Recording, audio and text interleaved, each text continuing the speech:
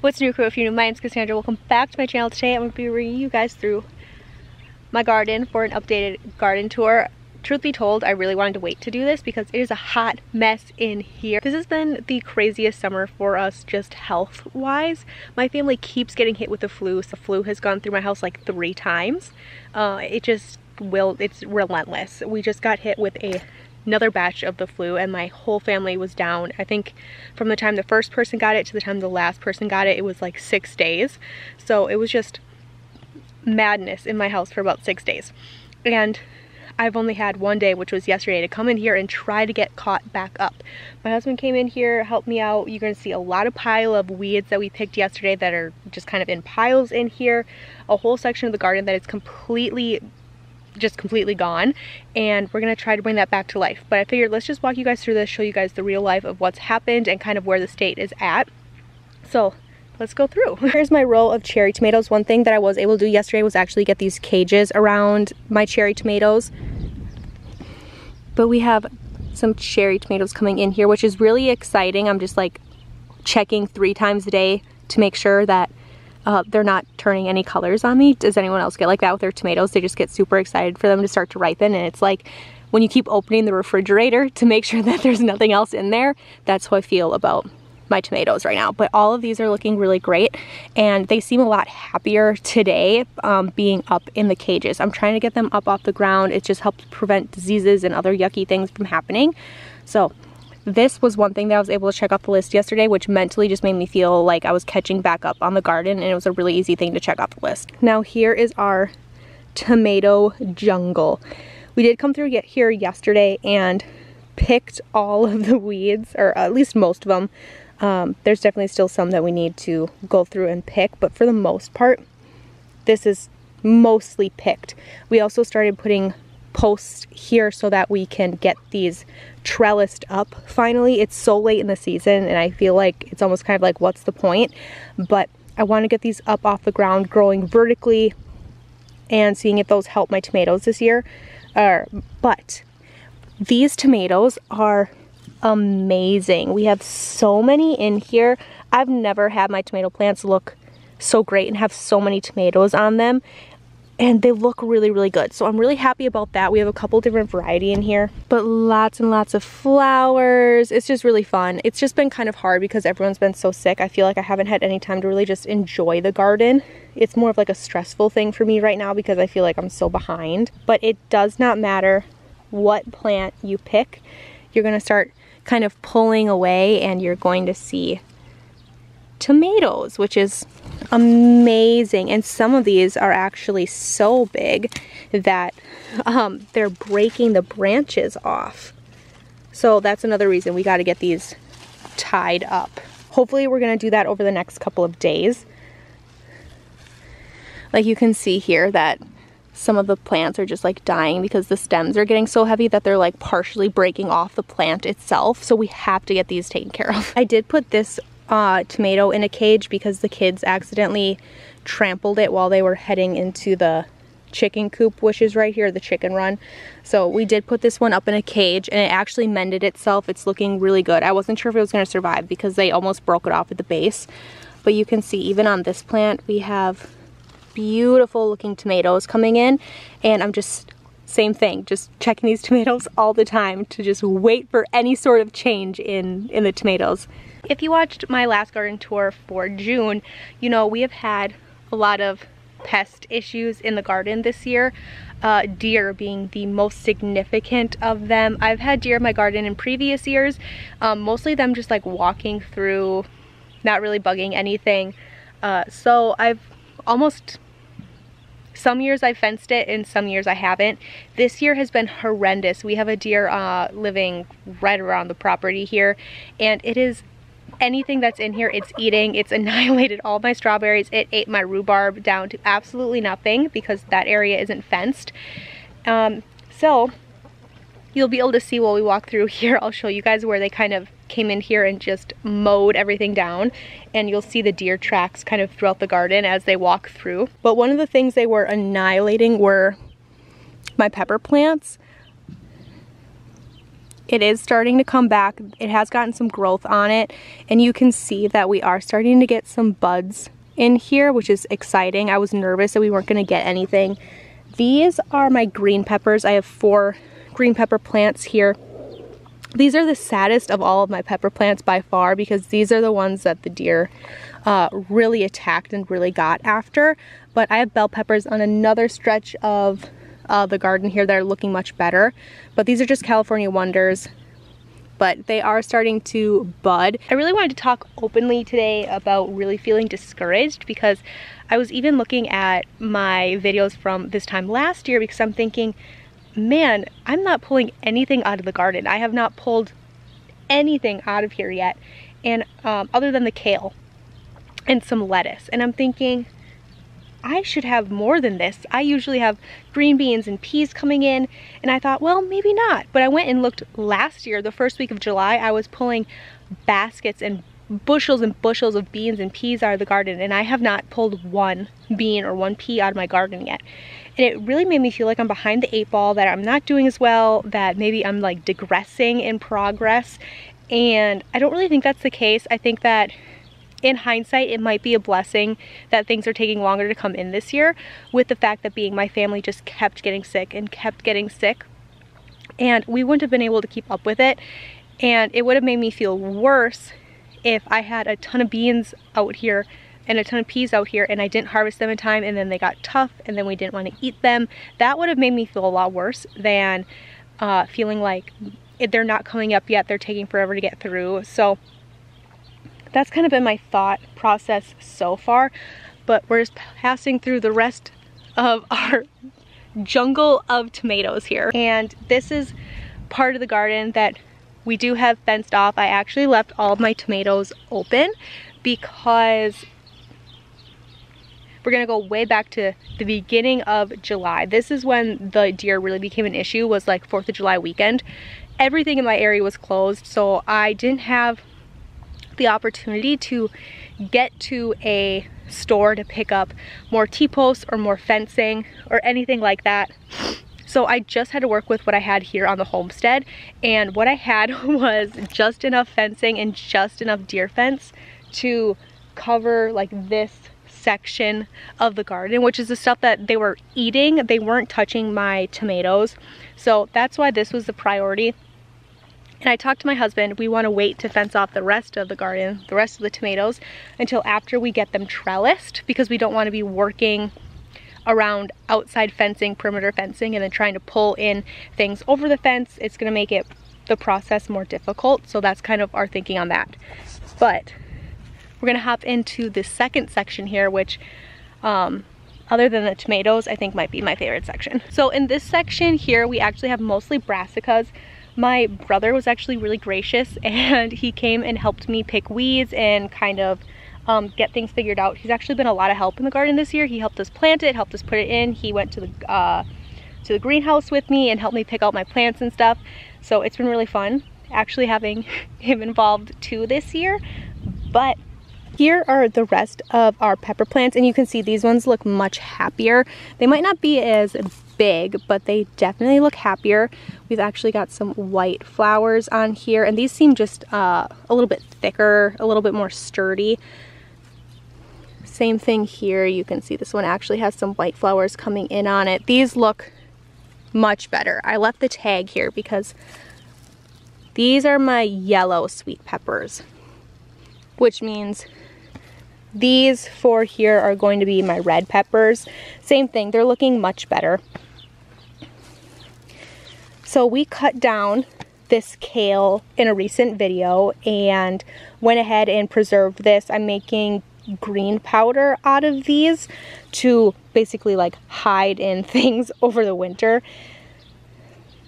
And they've already grown back quite a bit. I did that about a week ago, you can see, but you can see all the new growth that's already coming in on here, which is great. I'm gonna be able to make more powder here really soon. These are my cabbages, and before the garden got fenced off, you can see here, this is where the deer was really coming in. I'm also having some bug issues, and I just haven't had the time to get out here and really pick the cabbage moss off of here and all of the eggs off of my cabbages, so some of them look pretty sad, I'm not gonna lie, but this is my first year trying to grow cabbages, so if I get anything off of these, I'll be really happy.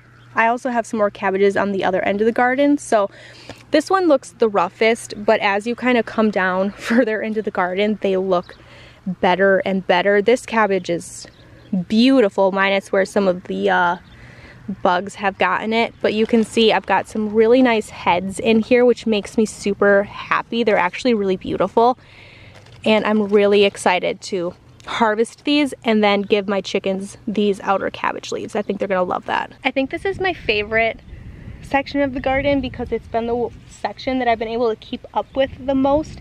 You can see it's definitely gotten away from us. Weeds are just part of the garden and it's part of the beauty of it, so I'm trying to remind myself of that, even though I feel like I'm choking, maybe not in this section, but you'll see in that section over there that it's a little overwhelming. I can't remember what all of these were. I thought this was a cabbage just because if you pull it back in the middle here, if it's a cauliflower, you'll be able to see the white head, but I'm pretty sure this is another cabbage. I know I put in Brussels sprouts in here, but I can't find them, so I don't know if they died. This is a broccoli. I'm pretty sure it's a broccoli plant because this is where I planted my Brussels sprouts, but they just kind of disappeared. So I don't know if this is a Brussels sprout or a broccoli, but I'm like 99% sure it's a broccoli. But there's no head on it yet, so I can't tell. This was a huge boost for me mentally because we were talking about feeling just kind of discouraged, like nothing's coming out of here. Well, after about a week of being inside dealing with flu things and getting the house back together, I came out here and I saw that there are zucchini growing on here, and it just made me really happy. It just kind of made me feel like, okay, things are happening and it's not gonna be like a total failure this year. If nothing else, I've already got kale in there. I've already got some zucchini coming in, and so far my tomatoes look the best they've ever looked, and I'm just trying to remind myself to stay positive. I think I'm just coming into the garden kind of in a funk this week just because of everything that happened with the flu, dealing with like all of that, and we're a large family. It's rough when everybody gets the flu, and mentally it can really wear you down, and I think that's kind of where I was at. So coming out here and just like recentering myself, just picking some weeds, getting my hands in the soil really helped just put me back into a really good mood. So I'm trying to separate all of last week and come into this week just feeling really good about it. So I'm trying to separate everything because the garden is my happy spot, and I'm trying to keep it like that. So we have another zucchini. Pretty sure this is a broccoli. This might actually be a cauliflower. So cauliflower and broccoli plants look very similar, but I can show you the difference here. So I'm pretty sure this is a cauliflower because you can see these leaves are a lot more rounded like this. So if you go in here and you peek, you'll see maybe like the start of a really little white head in here, and that's gonna be the cauliflower. Versus, so remember, these are our round leaves here. This is a broccoli. So you can see these leaves are a lot more narrow. They're more pointed almost. They're like oblong, I guess. This is a broccoli, and you can see if you look down in here, I have a teeny tiny little broccoli head. Oh, I'm gonna pick off that bug. Get out of there. This is my broccoli. Shoo! But this is a little broccoli head starting, which is really great. I haven't seen that before, so this is just another little boost that things are happening down here. That makes me ecstatic. But yeah, pretty sure this is another cauliflower coming in here, which is great. And I actually pulled back one of these heads this morning after I was done with the chickens. Where is it? Let's see. I think it was this one right here. I pulled this back, and there is a huge white cauliflower head in there. Can you see that? That made me ecstatic. So things are happening. Oh, I have another little broccoli head here. Yay, perfect. These are the rest of my cabbages. These are the ones that the deer didn't get. 1, 2, 3. And you can see how pristine they look. Just beautiful. Big, gorgeous cabbage heads, which makes me so unbelievably happy. And we have another cauliflower growing deep in here, which is beautiful as well. Now, right here, in the midst of my weeds are actually rutabaga. I've never grown rutabaga before. Very excited to try it. I love rutabagas. I love to eat them in pasties, which we make a lot, especially through the winter. They're basically just like little hand pies that you dip in gravy, or my kids like to dip them in ketchup. So I only grew a small section here because I've never grown them before and I've never stored them. And they're doing really well, at least from the top. They seem to be doing really well, even in the midst of all these weeds. So that makes me hopeful. Here's my lettuce. All through here, also eaten up by weeds. We have been picking through this and it's been great. We are now in the third and final section of the garden. So this whole section that we're currently standing in is the expansion that we put on this year. So the weeds are horrendous. You can tell the difference between where the old garden was. There's almost no grass. There's no grass, there's like just weeds. Well, in here, we have grass. And that is the most painstaking thing to pick or weed.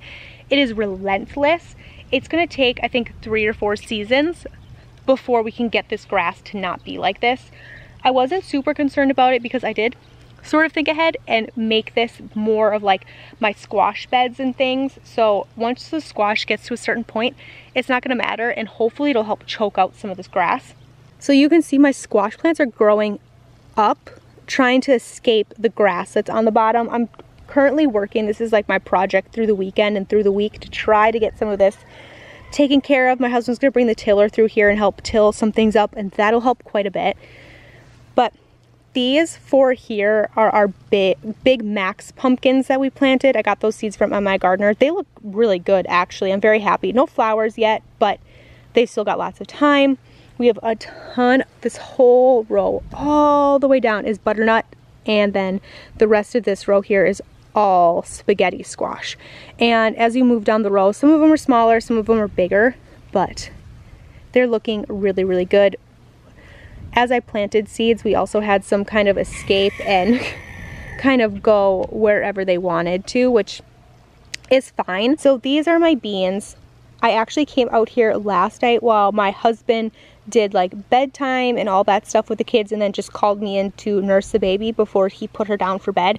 And I was able to make some serious progress out here kid-free, which was extremely helpful. So I've got this section all weeded out here, and this makes me feel a whole lot better. But these are our green beans, and they actually look way happier today. So just a 24-hour of weeding, they look a lot happier. They're a lot greener, which is great. They were actually very yellow.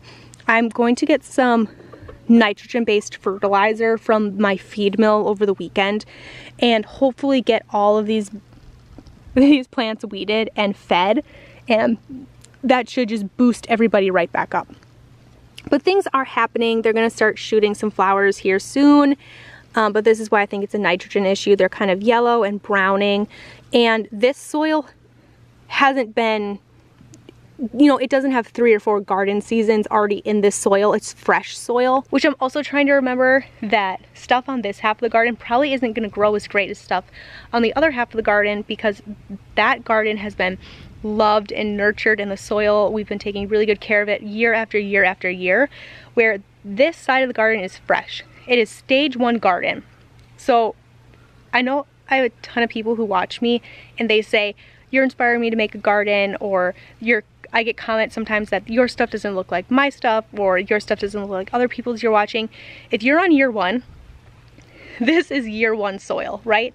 It's not capable of, you know, 5 years, 10 years soil, or even just 3 or 4 year soil, which we have over there.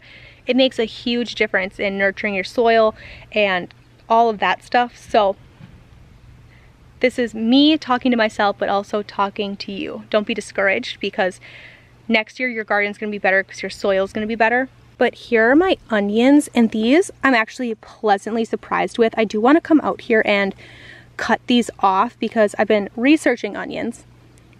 Once they start dripping over like this, they'll actually stop growing. So if you come here and you cut these, it'll actually stimulate more growth in your green onions here, and it'll make your bulb grow bigger.